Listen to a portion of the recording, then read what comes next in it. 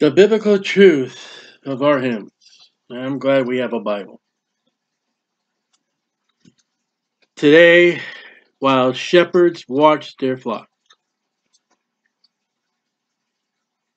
And we're almost going to get right, but almost counts in horseshoes.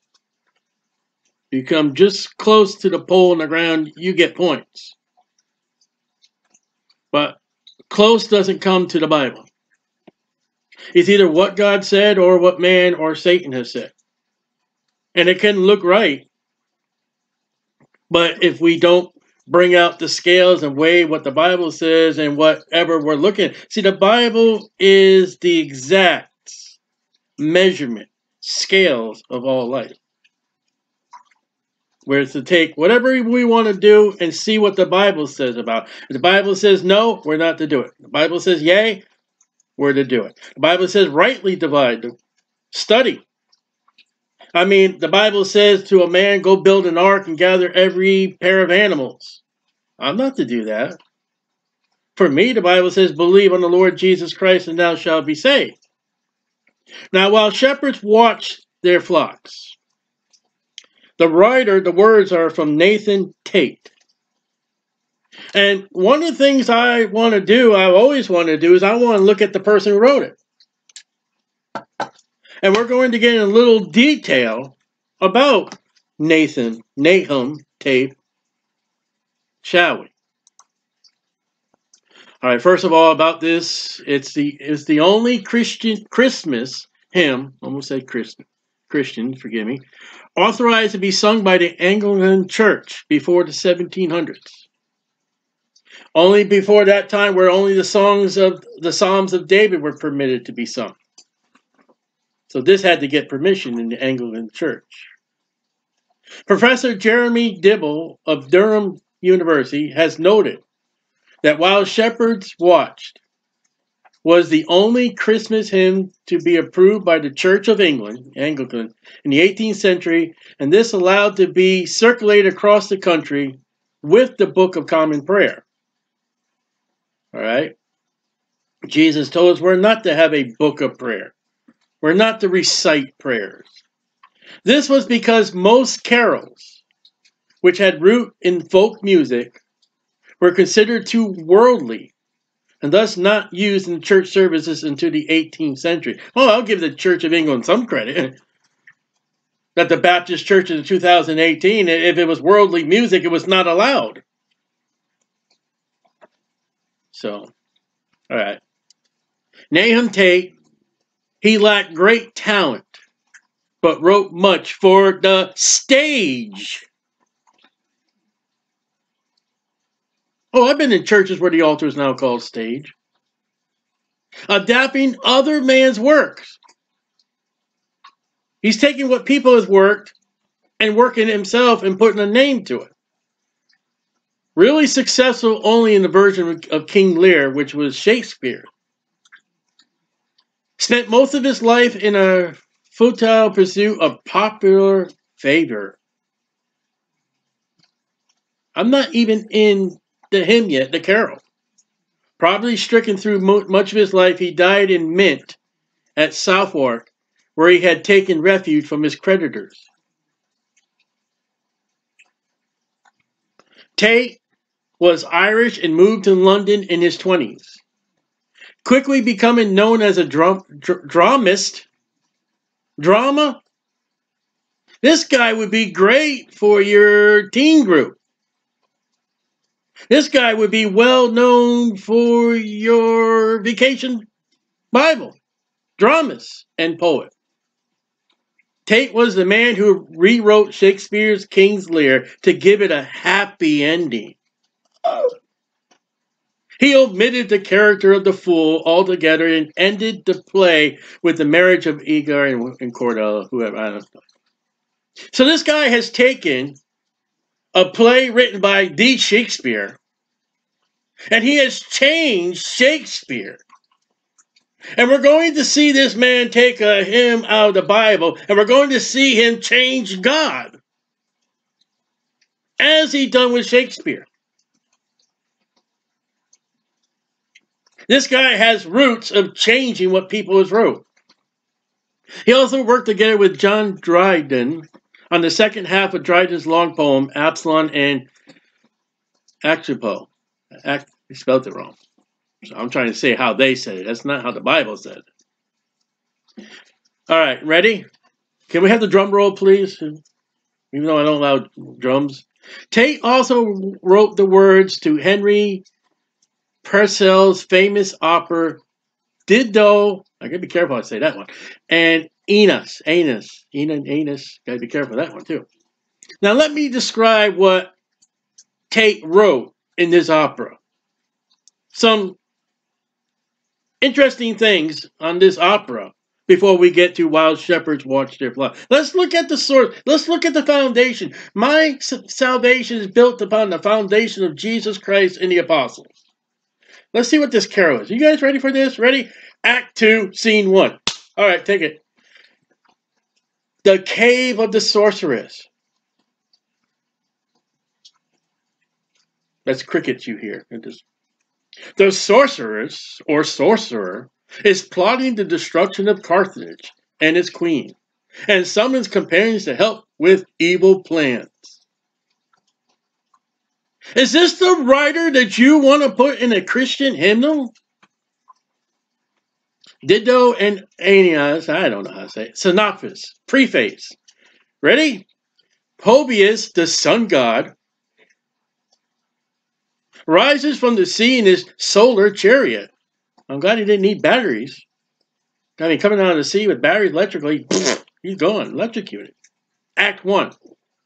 The Trojan hero, Aeneas, whatever his name, has managed to save his young son, Astratus, I don't know these things, and carry his father from the ruins of burning Troy. Zeus has commissioned him to sail to Italy. Zeus? And we're going to write a hymn about God and Jesus Christ, and we got source. This is the, I can't see the other guy. What's that other guy's name? Everybody, oh boy, what's his name? Chronicles and nothing. His name. Everybody likes to write, but they don't realize the guy's writing witchcraft and sorceries and all that in the name of God across. Where was I? Act 3. The Trojans are preparing for their departure. The witches rejoice when they see the discolored queen. Dido feels that the gods have punished her.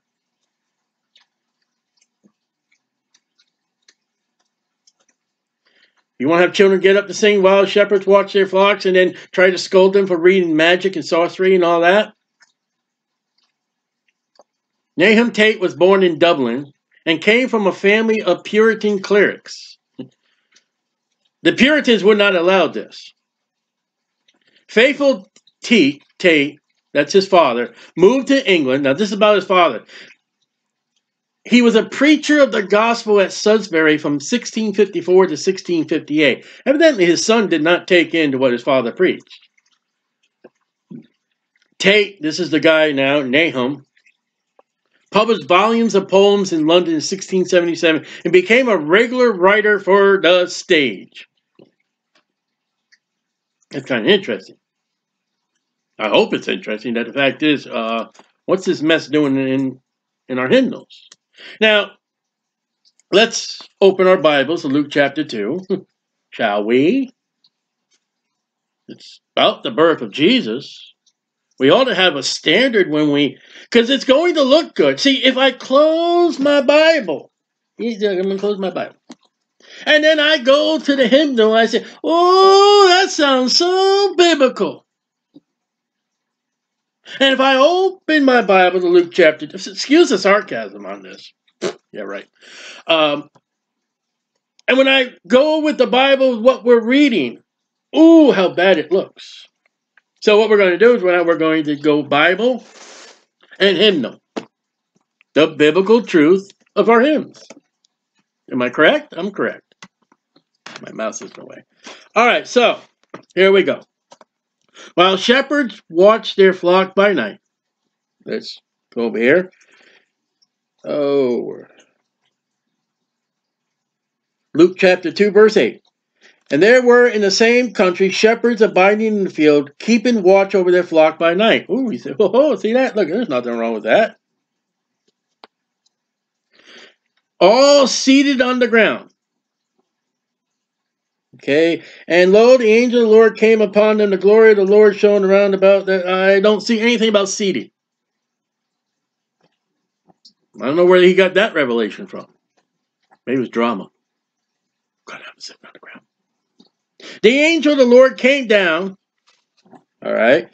And the angel of the Lord came down upon them. All right. And glory shone round about. And the angel of the Lord came upon them. The glory of the Lord shone round about them. And they were sore afraid. Okay. So we got them seated. Other parts are right. Fear not, said he. Fear not. Okay, yep. Oh, hey, look at that. For mighty dread has seized their troubled minds. Fear not, for behold, they were sore afraid. And for mighty dread has seized their troubled mind. We got to have mind because the next ending of this stanza, we got the word mankind. So we got the rhyming again. We got to have words that rhyme to create our hymn, our carol, our song, even though if the rhyme goes against what the Bible says. How much error to get a word to rhyme? Listen, I'm not against poetry.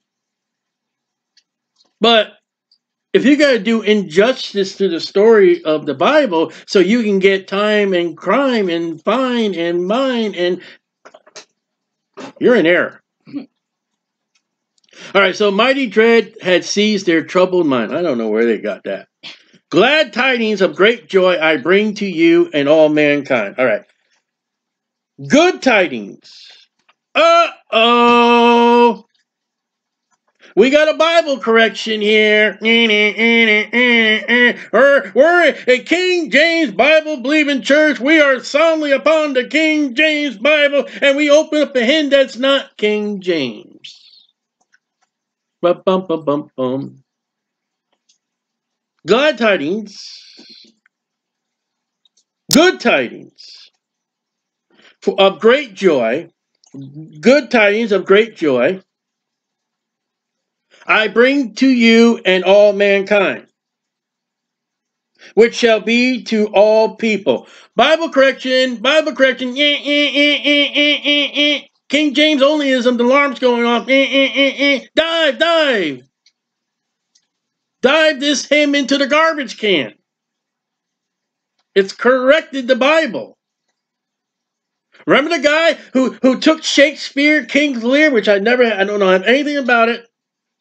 But I assume that Shakespeare is one of them people that's great in what he does because they got college courses about him. He's highly exalted among the people of the writers of Shakespearean. That man took Shakespeare's play and changed it and put a happy ending. Why would he not take God, the great God of all, the great writer of all, God of all gods, Jehovah of the Bible, and then change his word? This Tate is already proved in history of himself to change people's words. He can't come up with his own. He couldn't make a living. He died poverty running from his creditors. All right. To you, in David's town. Okay, ready? Let's look at the Bible. Open your Bible, King James, and follow along. Luke chapter 2, verse 11. For unto you is born this day in the city of David. Unto you in David's town. This guy doesn't even know what the difference between town and city. There's a big difference. Ready? Here's the big difference. Ready? The Bible says the city of David. C-I-T-Y. City. This carol. David's town. T-O-W-N. They're not the same. It's a Bible correction. David's town this day is born of David's line. For unto you is born this day in the city of David a Savior, which is Christ the Lord. I can find where I am. The Savior, who is Christ the Lord. And this shall be the sign. All right. So let's see what we got here. The city of David, a Savior, which is Christ the Lord. And this shall be a sign unto you. And this shall be the sign. The sign is to the shepherds. No one else comes and visits that baby that's wrapped up in a manger in swaddling clothes, even though you think there may be 3 wise men came to Mary, had their tail cut off. That's a better story than what they come up with the nonsense they come up with changing the Bible. That sign of Jesus in the manger wrapped in swaddling clothes was a sign for them shepherds only. All right. This shall be the sign. Jews require a sign, so those shepherds are Jews. Stanza number 4, line number 4. The heavenly babe. This shall be a sign. Ye shall find the babe wrapped in swaddling clothes. Now, his babe is capitalized. This babe is not capitalized. Dum, dum, dum, dum. What's the problem? Let's deify Mary. Because if that baby is God, then Mary's the mother of God. You see how slick they did that? Yeah, Jesus Christ is God and Jesus Christ is man. That baby is in a realm of flesh. That baby was just born. That baby came from the womb of Mary. And if we capitalize and we deify that babe, wow, we made Mary a god. And think about what we can do every year. We can sell God as a little plastic infant baby with a 40-watt light bulb. And we can just surround ourselves on 2 times that people will come to church every year. That moment of, ooh, Christmas. Which has nothing to do with the Bible. Christ was not born on Christmas. Don't put Christ in Christmas. He was never there. The heavenly babe, you there shall find to human view displayed. Okay. Ye shall find the babe wrapped in swaddling clothes, lying in a manger. For human display. You know what they're saying? You ready for this? Let me ask you a question. You got 3 men who are walking. What are men? They're humans. He has put in the story the 3 wise men coming to Jesus, the human view. It's called wild shepherds. You can put the heavenly babe, you there, that sounds so stupid. There shall find to shepherds display. You can put that in there. That's perfectly biblical. But we got to put human view so we can bring the shepherds in and we can sell the 3 pieces of shepherds with their with their camels. And we can sell their little goods and goodies and like that in their nativity scene and get more money. Because if we can't have a biblical nativity scene, we can't make extra money on 3 wise men because the Bible says they weren't there. But tradition tells that we can make an extra $25 on 3 men in camels. Camels. Keep saying caramel. All right. All meanly wrapped in swaddling bands. All meanly?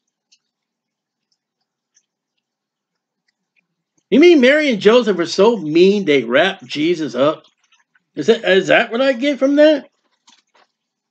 By the way, there's a note here. All meanly wrapped in swaddling bands. The note is swaddling bands, layers of fabric. Let's see what the Bible says, shall we? wrapped in swaddling clothes, lying in a manger.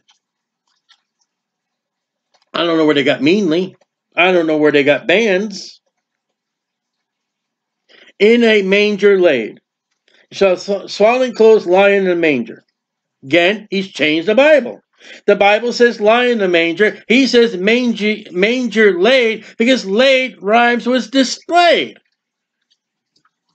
I don't know what words we could have get with manger. Manger, banger, canger, sanger, danger. Danger! Hey, here we go. We should sing this carol of danger when we find Jesus in the manger.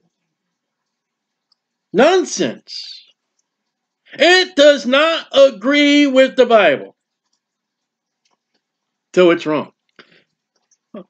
Okay, line number 5. Thus spake the seraphim. Where? I'm going to read you to read Luke chapter 2 yourself and find the word seraphim. You know what injustice they just did there? Let's read. And lo, the angel of the Lord came upon them, and the glory of the Lord shone round about them, and they were sore afraid. And the angel said unto them, Fear not, for behold, I bring good tidings of great joy, which shall be to all people. For unto you is born this day in the city of David a Savior, which is Christ the Lord. This shall be a sign unto you. Ye shall find the babe wrapped in swaddling clothes lying in the manger. And suddenly there was with the angel with the angel a multitude of heavenly hosts praising God and saying, we got to get that down. That's going to come up. Do you know what he just did by putting S-E-R-A-P-H?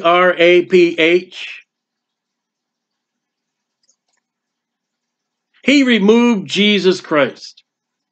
Because you know who that angel of the Lord is in the Bible? That's Jesus Christ. In the Old Testament, the angel of the Lord is Jesus Christ before he was born. The presence of Jesus Christ himself. You know what he did? He took that angel of the Lord and he made it a seraphim. You know what one of them seraphims were that's missing in heaven? The 5th one? The one that would say, I write the songs that make young people cry.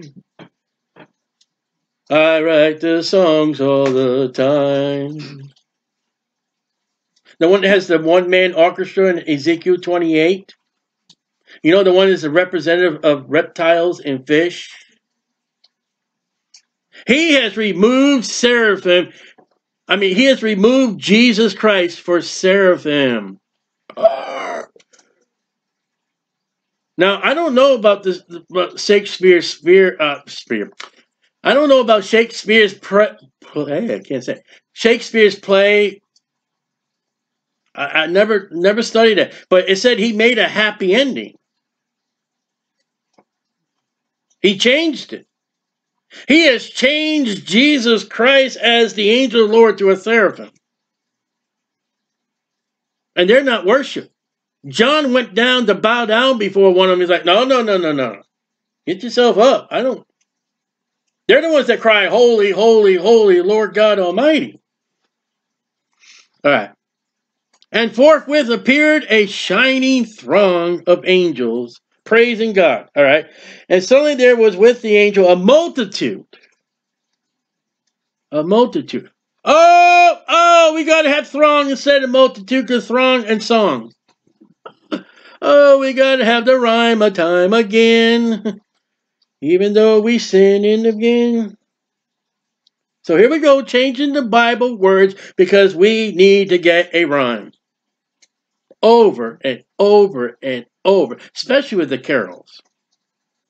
All right. Of angels praising God. So, heavenly host. So instead of throng, host, most, coast, dose, roast. Roast this song in an open fire. That's what I like to do. Very heavenly praising God. All right. Praising God. Oh, come on. Do I got to do this again? Really? Who thus address their joyful song.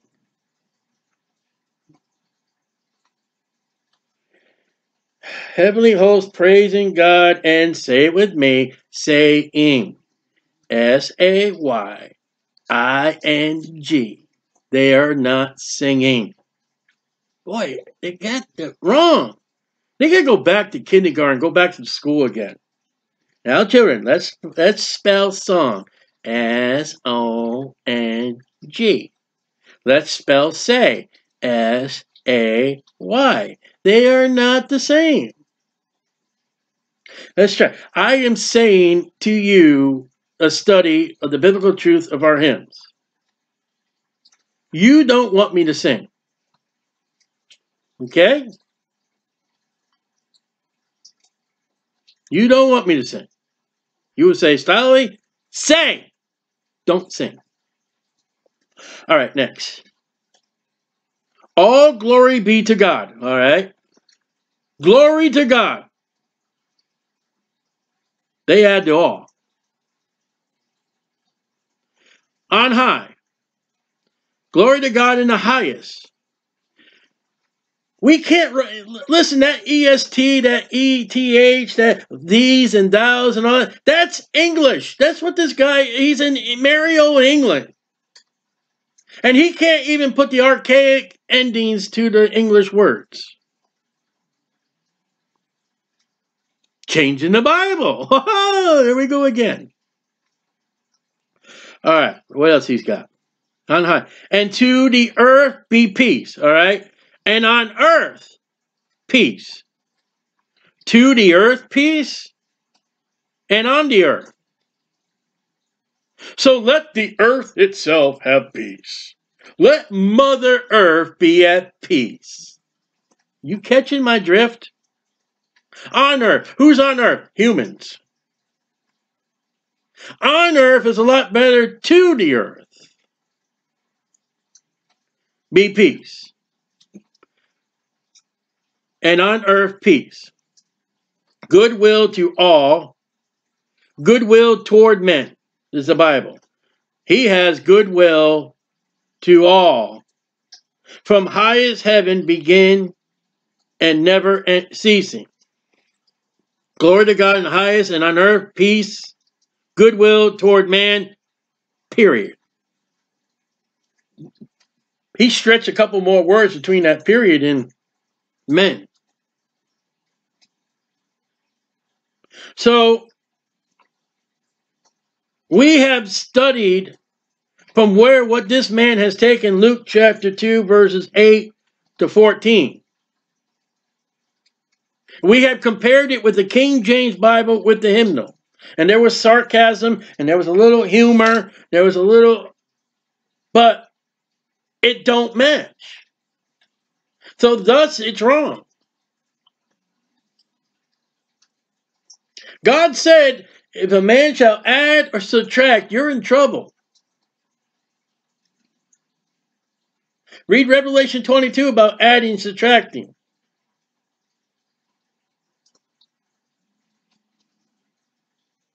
It's printed. Now, I'm a street preacher, and there are times I will quote a verse, and I will get the verse wrong. I will be ministering to somebody with questions and answers, and I will probably get the verse wrong. In most cases, if I know I'm going to misquote the verse, I will say, I am not quoting this verse verbatim. It's not being quoted correctly. If I know in my mind and in my mouth, it's not going to come out complete. I will give a warning. This does not give a warning. This is printed. This is supposed to be a representation of Luke chapter 2. It is not. It is like if I were to get a modern Bible that is printed. It is supposed to be a representative of the Word of God. And it is not. It is wrong. Now, we ought not to quote Scripture even in error. I believe if we're to quote Scripture, we ought to have that Bible, King James, open and ready to follow our finger along with the words. And even if we misquote the Scripture by accident, there is no excuse. I have found myself times quoting Scripture, and I'll go read that Scripture. Oh boy, am I wrong. And got this heart into the right, correct way.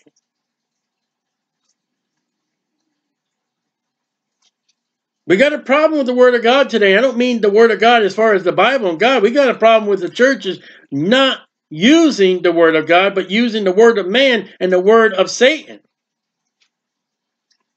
Now, why can't we just take Luke chapter 8, quote the verses, and put them words as they are in the King James Bible? Why can't we put, excuse me, why can't we put that to a musical score? It don't rhyme. Well, not all the time. And when you pervert the Bible, it's a crime. But did you remember what we learned about Nahum Tate? He changed Shakespeare. He's changed God. He writes for the stage. He wrote a thing on Zeus and sun god and solar disk and witches and devils and that's in the churches today. Many years ago, I was amazed at the children when I was a Sunday school teacher. I was amazed when I would see the Facebook of the children that were in my class. I was amazed at the books that they read involved sorcery, witchcraft, and I can't think of the other guy's name. I don't even want to think about it. There it is.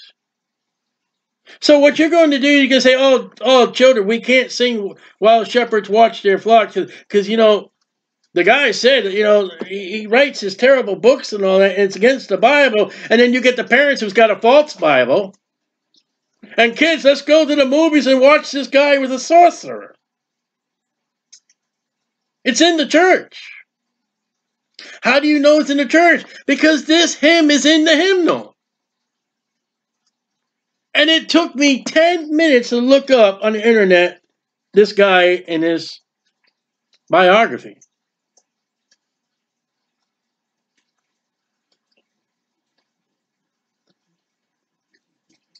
The Bible is inherent. The Bible is exact. The Bible is perfect. The Bible is the Word of God. The hymnals are written by man. And they are in error. And they are wrong. Even the greatest writers we've seen. I said, we were in church the other night, and we had a couple hymns. A couple of them, we don't sing. And a couple of them was, Hark the Herald Angels Sing! I had people looking around like, what was that? That's just stylely there, singing the hymn biblically. You sing, say. You sing, sing. I say. Try to say that 4 times. Because the Bible says say. Do you realize some of these hymns for a Christian that's born again, maybe even a King James Bible-believing Christian, maybe a King James Bible-believing Christian that goes out and tries to win souls, maybe a Christian that, he tries to do right, and he might stand at the judgment seat of Christ and say, what'd you do sing that garbage for? Wood, hay, or stubble burns up, incinerator. Well, our guy say, get up and sing 487. If it's anti-scriptural, my family look at me like, nope. I'll just shake my head, nope. And we sit there, and I open it because I look at the words while they're singing in disgrace. And say, nope, that's not a hymn for us to sing. Why can't you just be quiet? Why don't you just say, God, that's not right. And sing a melody in your heart. Your own rhythm, your own song, your own praise of God. You can take some of the background music of something, and listen, I've done it and I do it. I don't know the words to most of these hymns, but man, I get the beat and I get that in my heart. I'll just put my own words up to date. As far as while shepherds watch their flocks, as far as who the guy was, as far as correcting the Bible, if I were to do a hymnal, that wouldn't be in it. It wouldn't be in it. So, just trying to help you out. Just trying to get us more gold, silver, precious stones, and a little less wood, hay, and stubble. But we've got to stop taking this hymnal and look at it as it was handed down by God. Because the Mormons do that. Here's the King James. Listen, the Mormons will give you a King James Bible. You call them up, you write them a letter. Hey, listen, I like to have a King. They'll get you a King James Bible. They'll also get you a slop called the Book of Mormon, which is another testament of Jesus Christ. That's what most of these hymnals are. They're just another testament of man. Now, we saw hymns that are great. We saw hymns that are wonderful. But listen, this right here, this one is we're over 100, number 100. A lot of them, we haven't done 100 hymns yet. And there are just some of them just waste of time, don't even get bothered in. And there are some of them that stand up like this one. I'm not going to do every hymn. Like you look at this next one here. We're not going to do it, but I heard the bells on Christmas Day. You know, I was a little boy one time. I don't know how old I was. And I woke up. I opened up my window. It was December 24th, coming on to December 25th. You know, I opened up that window and I wanted to see that Christmas star. I wanted to hear the bells on Christmas Day. Never heard them. I never saw them. I never seen jolly old Saint Nick, but them presents were there underneath the tree. Believe me. Some December 24th, Stolly was awake and he was hiding.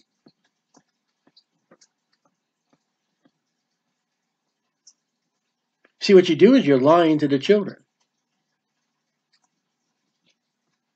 We got to stop lying. Perverted Bibles are a lie of God. They take what God has said and made it a lie. And that lie is by man and Satan.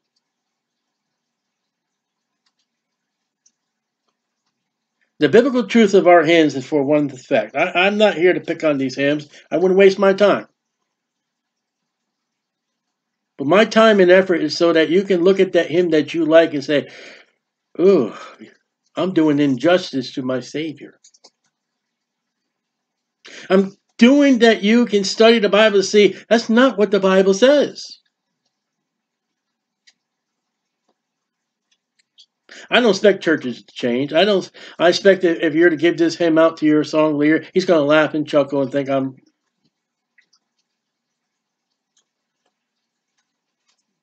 You ever read about the Bible where the Bible says God's going to laugh one day? You're not going to be in good standings when God laughs at you. The biblical truth of our hymns is exactly to do that. I don't know how many we've done so far, but I mean, maybe the thing is, I want to match these hymns with what the Bible says, and if they match the Bible, amen. Listen, hark the herald angels sing. All right, just take that sing and cross it off to say. That's not hard. And boom. We went through that one. We've got a righteous Christmas hymn in the book, and it doesn't have to be Christmas. Hark the herald angel, that can be sung all through the time because it talks about redemption.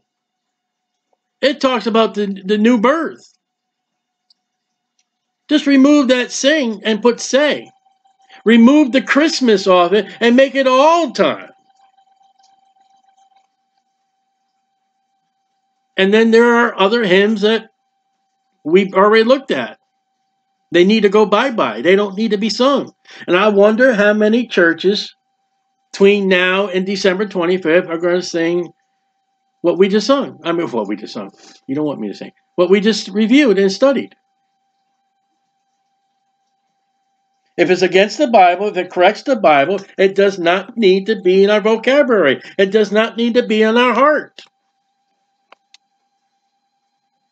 God's giving you free will. You've heard the truth. I can't force you.